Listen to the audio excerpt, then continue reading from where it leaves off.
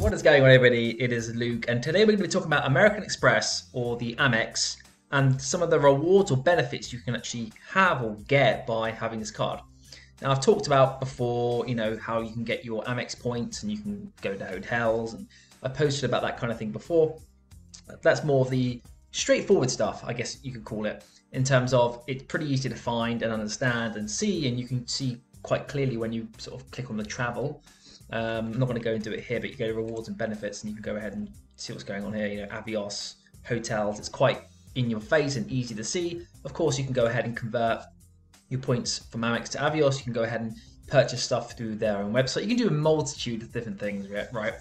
But some of the things you might not be aware of that you can actually do are also really, really good to use. And I would definitely suggest the first one I'm going to be talking about is airport lounges, or priority pass / other lounges that you can get at airports. Now, depending on which credit card you've got or charge card you have with Amex, obviously the gold or platinum will depend on what benefits you'll get. So if you've got the gold, which is what I'll mostly be talking about here because I have that gold, if you have the platinum, you'll get more benefits, and I can talk a little bit about the extras.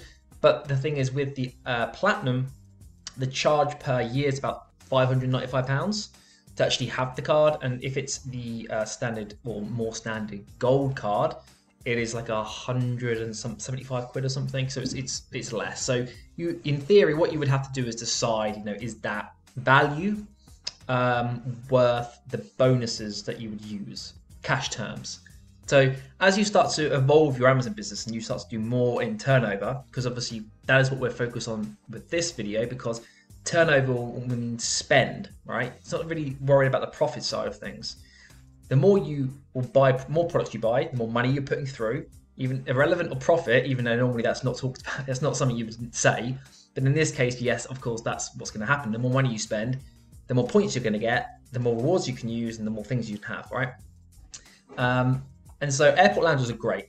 I've used them 6 times in the last kind of year, because I actually have access to unlimited priority pass. Now, priority pass, if you don't know what that means, is basically it gets you access to specific airport lounges. There's usually tons of airport lounges, not always. Smaller the airport, sometimes there's none. So my local one, Colness, has not got actually a lounge. So if I ever fly out from there, which usually I will if I can, because it's just 20 minutes drive, then there's no lounge. If I go to the capital, there's a lounge. If you go to like Istanbul or Dubai or whatever it is, then they've got like 10 lounges potentially, depending on what lounges they are. For example, Priority Pass gets you access into many lounges usually. Again, unless it's just one at a small airport, right? But then there could be stuff like British Airways lounges that you can't get into with Priority Pass, and then there's going to be like a business class. Like there's different lounges for different things. Like and the easiest way to work it out is to download the Priority Pass app if you're actually curious and see what lounges are available in that area. So let's get into it. This was actually just something I kind of obviously came across on Amex, but we'll jump over to it. So really what you can get with this Priority Pass, it looks like this. You can download the app if you want to have a look. Is you can get access to over 130 countries, 1,200 lounges. Okay, so you can go ahead before you go ahead to that airport and decide. Usually it's 3 hours before. You could not go into the lounge 3 hours before. So I like personally to get there a little early. Make sure, I've definitely had times where I've wanted to use the lounge and I haven't been able to because I've been rushing. Security's taking longer than expected. Whatever the reason is. Maybe it's a huge airport and it takes you 45, 50 minutes just to get from one end to the other. So I usually, for the sake of an hour, I'll get there an extra hour early. Worst case, best case, I go to the lounge and it's easy. Worst case, I go through security and it takes ages, but I'm actually there for plenty of time, if you get what I mean. And I love Priority Pass. So I'm going to jump to their website, right? Now, I'm going to go ahead and just type in a couple of these that I've stayed in. How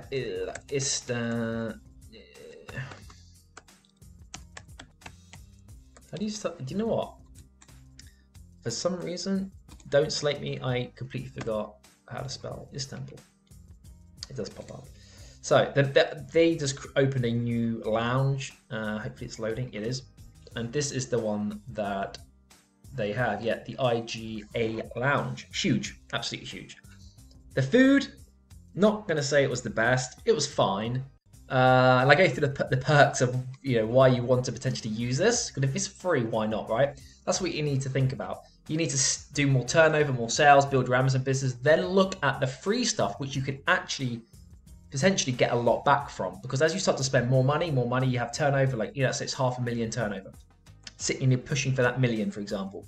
You want to be aware that, oh my god, like actually this is not the right lounge, but for some reason it's not coming up with the. We can do this. Maybe it's the other one. Oh, I can't even. You know what? Doesn't matter. We're gonna say we can't use it. It's not even. Maybe it's my internet. Doesn't really matter. You can just search it on Google if you're that worried. It was amazing in terms of the size, the lounge. Now, why do I like it? Love them. Well, one, you can get seating and relax. The worst thing I hate about going to an airport is, well, before I had this, was having to find a seat with like 1,000 people who are crowding, running around you, and it's like you can't even, if you do have to relax, either if it's a connecting flight, that can sometimes happen, then perfect. I actually quite like connecting flights now because I can just go to the lounge, have dinner, lunch, breakfast, whatever the hell it might be, all for free, right? You can see here 3 hours before, all for free, plus coffee, beer, wine, spirits, all for free. So like if you wanted to get absolutely mashed because you're going on a lads tour or something, maybe you are, then free beer, right? And definitely when you're going to places like Helsinki, I went to Helsinki, beers are like £10, £11, £12, £13, depends where you go. Airport would have been up on the top end of that, 13 quid. Well, I can go and get some beer. Another one that happened, I went to Belgium. It was a tiny airport, right? It was like it wasn't their main airport. It was like a small, maybe it was their previously main airport and they built a new one. And it was literally just a code on the wall. You go in, never had that. Usually it's a reception and everything. And you basically can help yourself to the sandwiches, the food. Sometimes there's hot stuff. So like when you go to the bigger ones, they actually have like chefs who are cooking food there all the time. Plus they're refilling like almost like a buffet style thing. And it's amazing. And like you can just have, beers if you want, if you're going on, if you're coming back, maybe you sort of beard out. But if you're going, you can have a couple of beers, you can have some sandwiches. And the thing about it is that I'm having 2 or 3 sandwiches, right? Because I'm making the most of it. Those are 6, 7, 8 euros. Literally in the cafe behind the wall I'm in. So like, imagine the cafe's literally behind there. And I'm having 2 Cokes, a water. That's like 20, 30 euros worth of food that I'm now consuming. So I don't have to potentially eat late. Like I don't know when I'm actually going to get into the hotel where I'm landing and when I'm going to get food. So I'm like, right, let's just stock up now. I'm not bothered, my first day traveling. I'm not bothered about going to a nice restaurant that evening, right, or something like that. I'm happy just to, do what I can. And it's every little helps, right? Why not get free stuff if you can? That's the whole point of this. And with Amex, you actually get 4 slots. So let's go back to here. Here we go. So the Amex Gold, you get 4 complimentary lounge passes a year. Now I have an unlimited for another reason, actually through an NFT, to be honest, where I can go as many times as I want a year. But you can also buy this if you want. You can actually look and buy a Pro Pass, but you've got to spend money. Or you can get 4. Now I'm going to Stansted soon and going to England, so I will make sure that I'm getting there early, going in. And I'm not going to be using this, but in the future, potentially I might need to at some point. I can go ahead and do that. Don't have to spend money in the airport, and it's a win-win, right? Now, a lot of people potentially don't even know this is something they can get with their Amex, and it's completely free with what they got. Not only are you going to get the points, you're going to get all the hotel stays potentially, and whatever you're choosing, but you can also get that, right? And, again, go on to Priority Pass and have a look if you want. So a couple of other things people might not be aware of is what else can you get, right? I mean, I'm not going to go into all of these because it's just going to be a lot, but you can see it's Nectar down here, donate, travel, Amazon. But just as a quick sort of brief, glimpse, you can use points. Now, whereas it says use points with SafeKey, I would not do that because the exchange rate that you get is pretty bad. So when I'm shopping at Ocado, it says, do you want to use your points? It comes up with a pop-up. Normally where you say checkout, and you go continue with that card and you type in your security 2-step authorization or whatever. It comes up and says, do you want to use points? I would never use them because the exchange rate is the worst. So that is the worst way to use your points. You don't want to be doing that, okay? So just to bear in mind. But you can kind of see here, H&M, you can see Hilton's there, some Iberia Plus, and that's actually to do with flights. I'm not going to go through everything again. British Airways, Eurostar, a couple of other different airlines here. Yeah, there's no like Ryanair, so don't think, oh yeah, free Ryanair. No, there is not. Radisson Rewards, I've used a lot of these. I went to Dubai for 11 days, 10 nights, and I stayed for free with my Radisson Rewards. Not only that, and I'll do more videos into this later, but because I was using more Radisson, as in I was accruing those free stays, I got points on those stays. So I'm getting points on points, because I'm not even paying for the hotels, but I'm getting Radisson points. Then I can obviously use those Radisson points to potentially get free stays because I got Radisson points, and I think it's 37,000 points for like a standard hotel next to Stansted Airport, for example, right? Or I looked at the one in Vilnius. If I came back late for my flight, a city that is not fancy in terms of people wanting to go there on the tourist holiday, 37,000 points, right? And now the points actually went up for Radisson, so probably the best way to use your points is the Hilton now, not the Marriott Bonvoy. But if you are looking to obviously be a Thomas Parkinson, yeah, sure, go and knock yourself out with this. But the point conversion is, I would say, Radisson's fine, but the Hilton's probably the way forward, because Radisson actually had an even far better offer than this before, and they changed their policy. So again, a point to note is, don't go and convert all your Amex points to like the Radisson, or I don't know, whatever else you're looking to convert, because in theory, if you're leaving them on the account, like I have points on Radisson, then you get a notification to say that they're changing the point system. So now when I go book something, it costs me more points. Well, I wouldn't have converted those points to Radisson Rewards if I had known that, right? But something I had to experience to understand. So you can keep them on your Amex account until you need to move them. Okay. And again, so you're getting points on points, like I was saying, and not only that, but as I'm staying longer for free, I'm also unlocking their membership package, if you get what I mean. So I'll just quickly jump on to my Radisson for you. And I'll just, not to say it's fancy, but I'll, expand for you a little bit of information in terms of their membership. So on my account, I have 250,000 points. Really wish I didn't have, but I'll spend them, don't worry. I got a free hotel stay next to Stansted when I'm traveling home to England for like 37,000 points. So, you can get a feel for that. It goes all the way up to, 75,000 points a night, depending on what hotel you really want. Something around that. And in Dubai, it was about 45,000 to 55,000 points for not the best one, because they opened a brand new one, but a pretty good standard Radisson, right?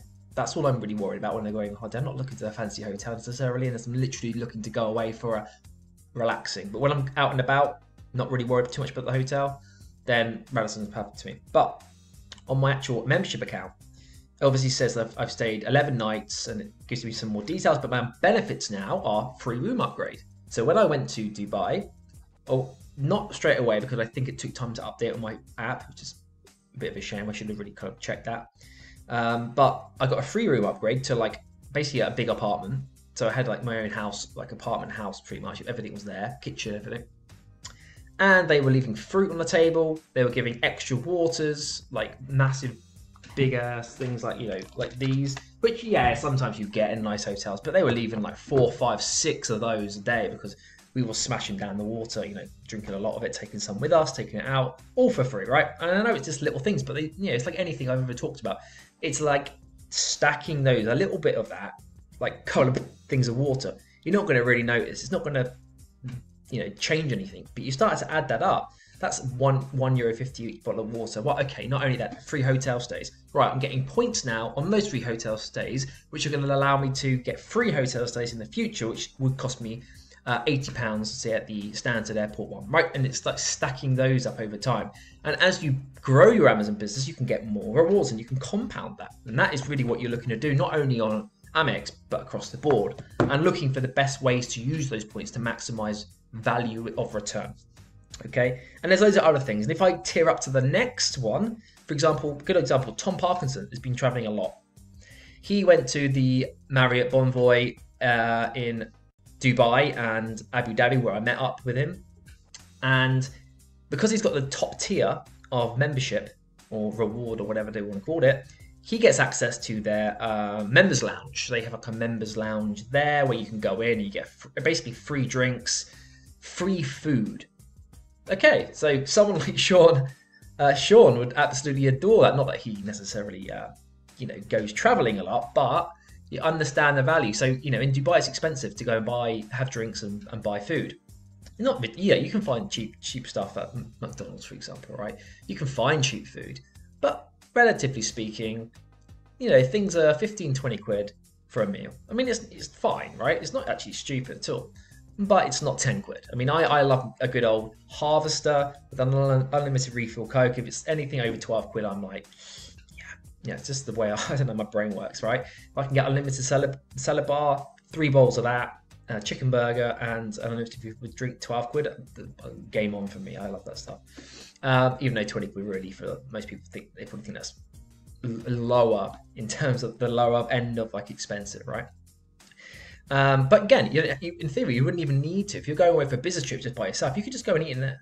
Plenty of stuff, and that is the same for Radisson's. If I get the next tier, then I can actually go and have that. So it's another thing that I can have. I don't need to necessarily go out and eat. If I'm not that hungry or just a little bit hungry, I can go there and have something to eat. Beautiful. You see where I'm going with this, right?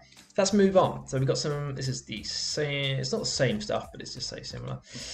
Well, the one thing I want to also show, I think it just about, here it is. So Airbnb's on here, okay? So we're getting hotel stays, but there's also Airbnb.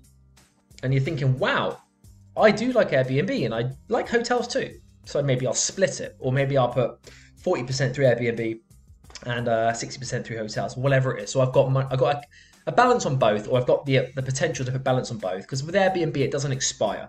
That's the one cool thing. It doesn't expire, and of course they can't really change their T's and C's to say prices are going up. They could on commissions and stuff, but it should, relatively speaking, because it's a competitive market, like for example Amazon, just because they put the fees up doesn't mean that prices necessarily go up. You kind of get what I'm going with that. They do in some context, but not the same as what like a hotel chain where they got the monopoly. Radisson is a monopoly of Radisson, right? You get what I mean? But you do not want to be converting your AMEX points to Airbnb. Why is that? Well, I can click it. It might not actually let me, because it might log me out. I think it has logged me out. If it does, I'm not going to go into it. Okay, fine. It's good. You can see here. I'm not logged in, so you can't see it, but you can see the value. So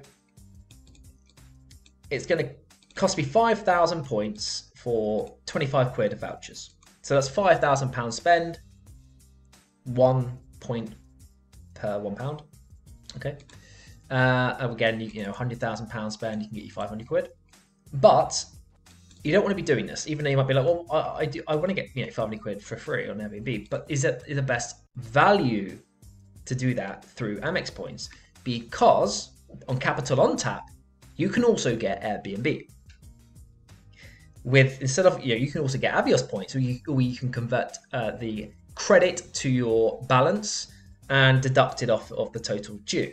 Okay, so you have many options potentially. Also, you have other gift cards, but with Airbnb, and I've done this already with a handful of points, is you can get 1 for 1. What I mean by that is 5,000 will give you, not literally 1 for 1, it would give you £5,000, but it would give you £50 worth of Airbnb. As well as that, you'll get a 2% bonus or discount, I guess they would classify it as, because you pay less points, for using it through that gift card. And all you do is you basically do it, you type in the email address that you want, so you don't even have to use the email address that you've got registered to your credit card on CAPITALONTAP.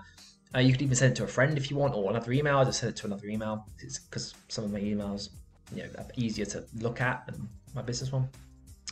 And then what I can do is I can then open up the email, get the code, go on my app, punch in the code, and it's there. And now I've got, 400 quid in the account. Obviously, you don't want to build it up too high, right? You have to be, you don't want to have $5,000, because, you still use it at some point, but, it means you could probably stay for free for like 3-4 months somewhere.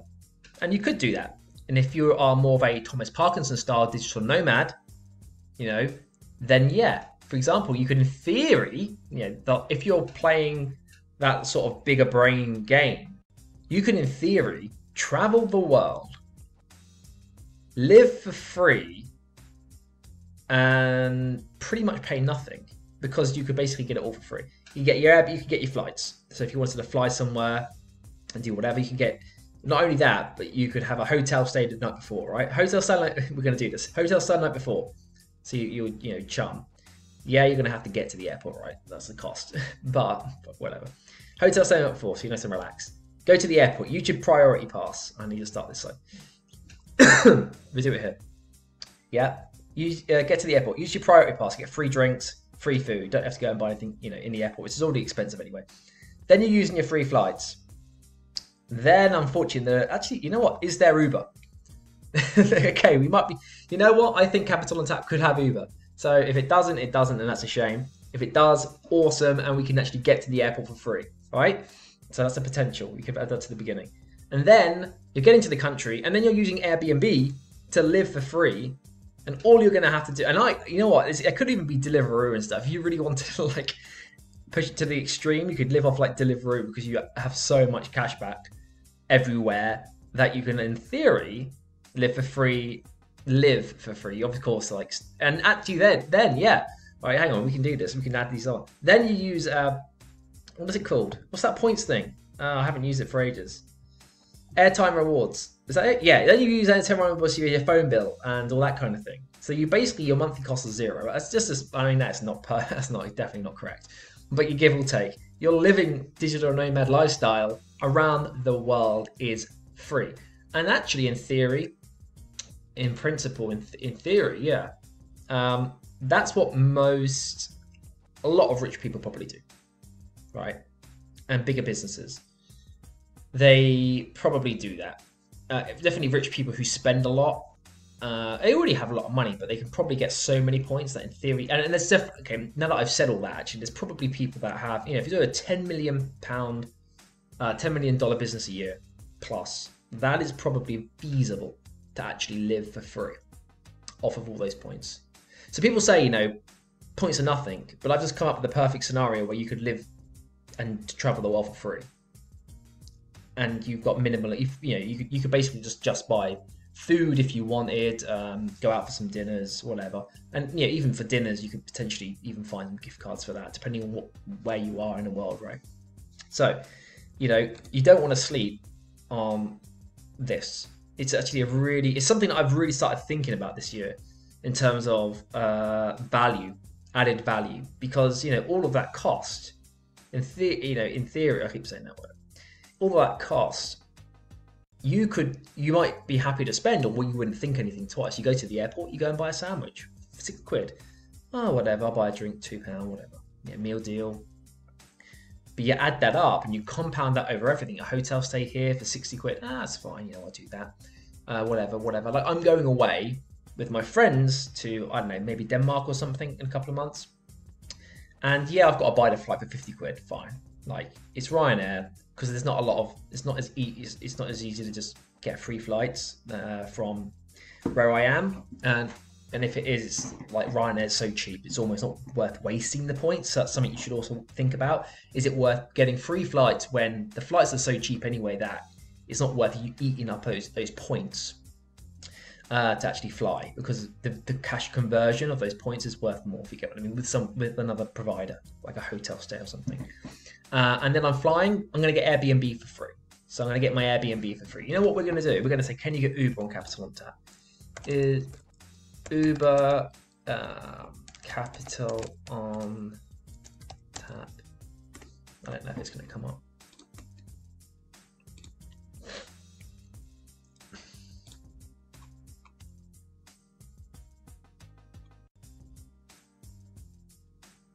Okay, there we go. Uber. So as long as the country has Uber, you can also get travel.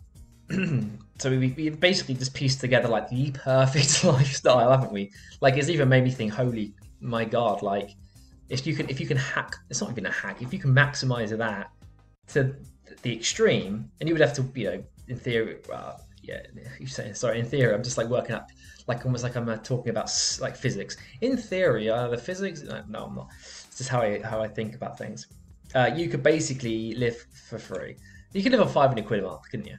You could basically pay yourself £500 a month, like, sure, but actually be living a sick lifestyle. And that's the thing. It's like you could, and then what would happen is you wouldn't ever have to take dividends. You wouldn't have to ever do this. You wouldn't have to ever do that. You would have much more money in the business, all for free stuff.